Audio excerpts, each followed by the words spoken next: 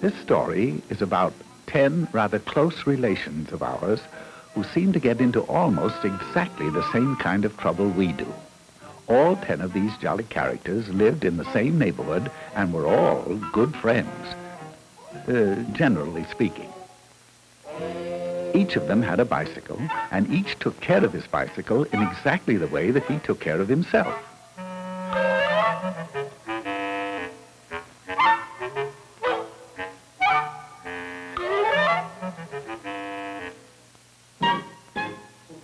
One day they held a group think and decided to have a picnic in a little park just 9 blocks away. Now that doesn't sound far, but a lot can happen in 9 blocks, right? Well, sound off out there. I said right? Right. So, they all ran home and made themselves sandwiches. I know that doesn't sound too likely, but of course, they're not quite human. Then they hurried back, all ready to go. Now, one of the 10 was a rather hungry type. His name was Slim Jim McGupney, and his picnic lunch was what you might call a portable banquet, right? Right. Slim knew that his big sack would be hard to handle, so he asked Orville Slump if he'd carry it for him. Orville had a basket on the rear of his bike. He was a good sort, and he answered, okay. Some of the others noticed this and asked him if he'd carry theirs, too. Orville answered graciously, well, I guess so. And naturally, everybody else did the same until Orville's rear basket looked like a chuck wagon.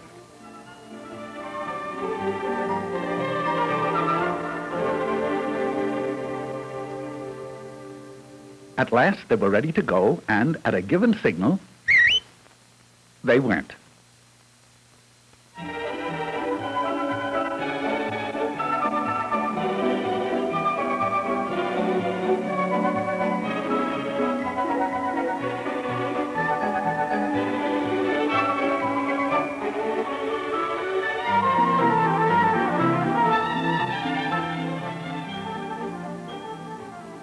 Now this is Rooty Toot Jasperson.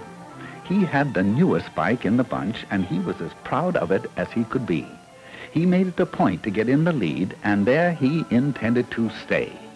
It would seem that Rooty Toot was a slam-bang go-getter headed for big things in life, right?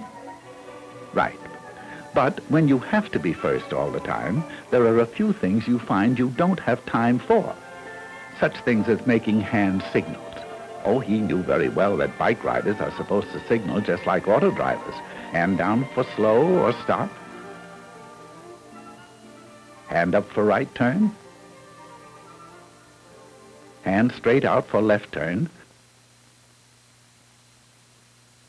But pretty soon, he began to feel silly making so many signals to stay out in front. So he skipped one to rest his poor old tired arm. Just one signal, once. At this point, Rooty Toot Jasperson left the party.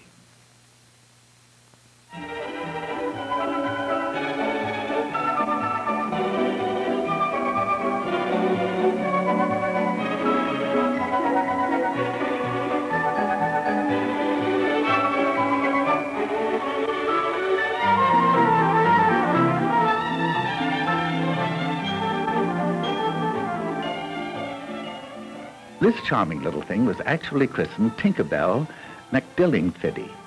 She's a sweet and lovely girl, but she has a rather poor memory. Sometimes she forgets to brush her teeth. Sometimes she leaves homework at home. And sometimes she forgets to look at traffic signals. Now she knows that she should.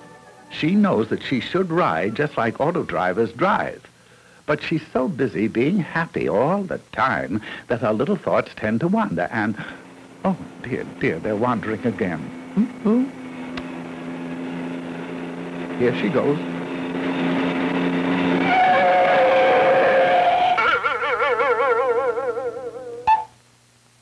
Exit Tinkerbell McDillingfiddy. She forgot now and then.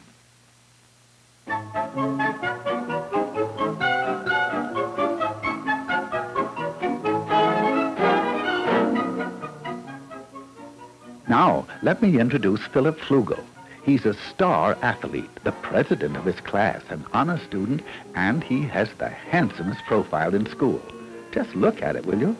Now, Flug, as his friends call him, has one little flaw in his character. He is very easily bored. Right now, he's asking himself why everyone has to go up this side of the street. It's so samey. So, proving that even a class president can make mistakes, he decided to ride against traffic. Oh, he knows that auto drivers never do this, and that he should follow the very same traffic rules. But he's in the mood to do something different. Anyway, there are no policemen around to see him.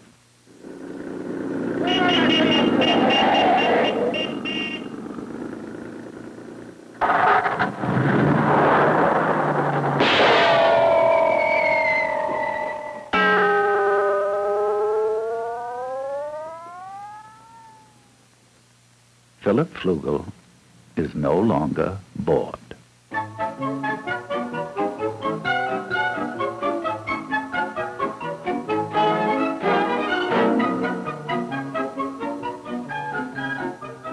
You've probably wondered about this fellow on foot.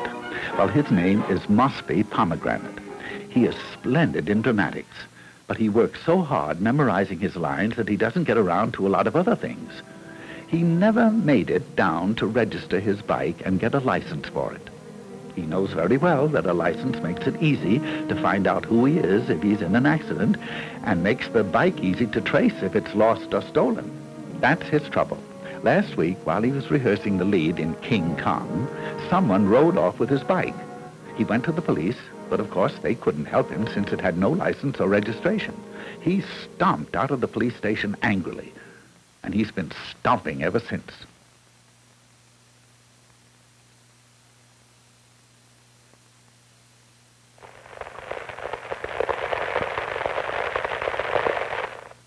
Farewell, Mosby Pomegranate, victim of fallen arches.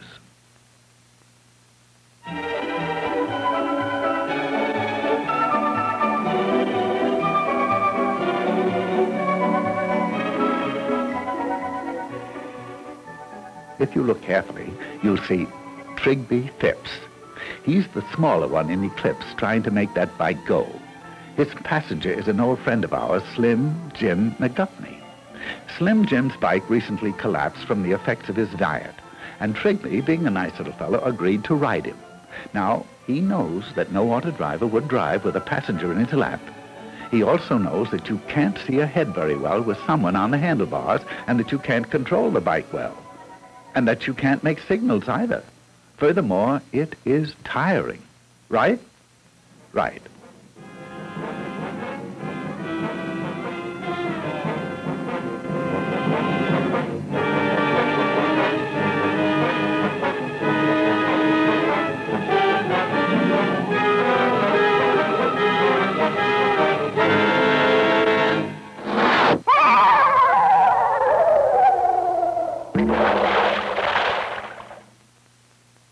So long, fellas.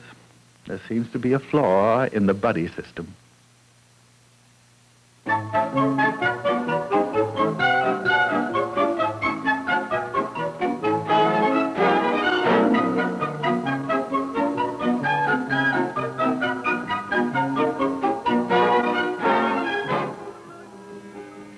Meet Nellie Swybach.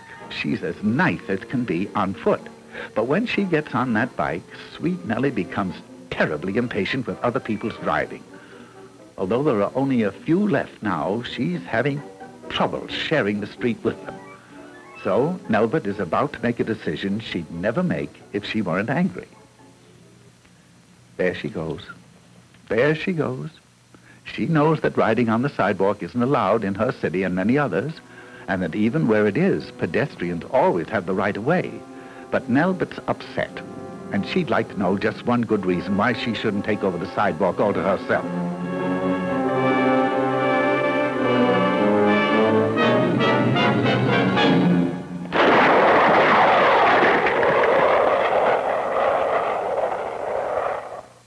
Nelbert Zweiback got her one good reason.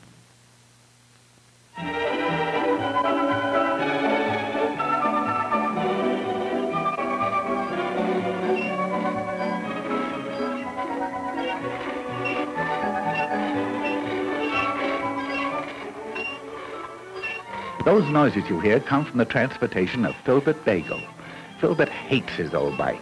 He refuses to take care of it because his folks will probably give him a new one for his birthday. He can't see any reason for taking care of a heap of junk, even if he made it that way himself. He will in a moment, though. You see, he doesn't know it, but he'll find out that there's not a shred of a brake left.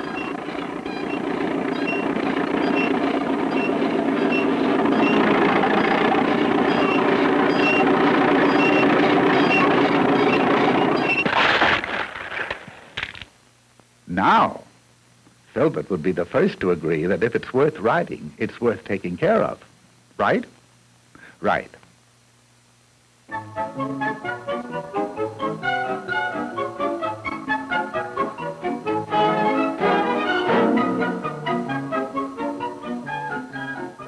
Quickly meet Stanislaw Higginbottom while you can. He's a nice boy, but he won't be with us long.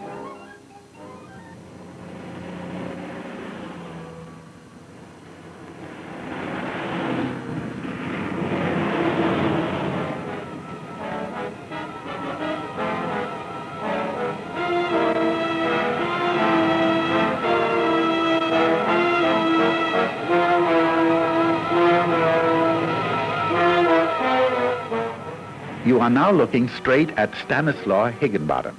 He has neither lights nor reflectors.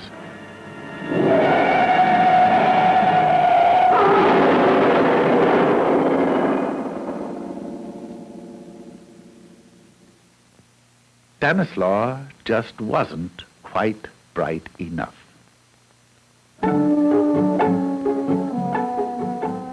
All of which leaves Orville.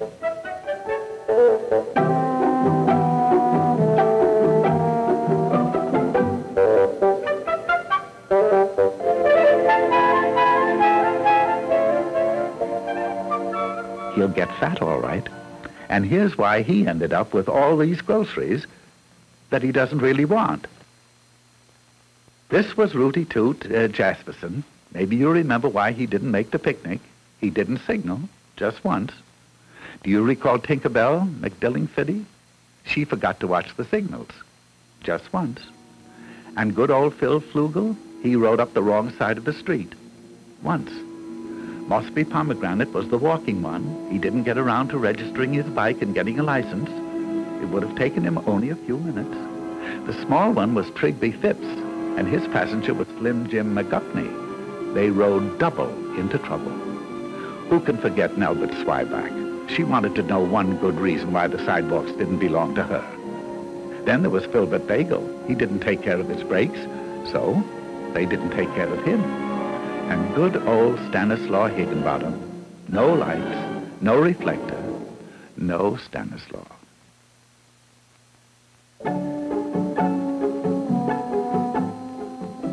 So that's why Orville Slump is picnicking alone today.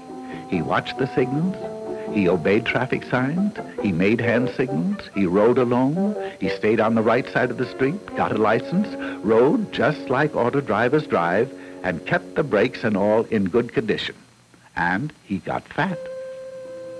Of course, it was very lonely, but not as lonely as this.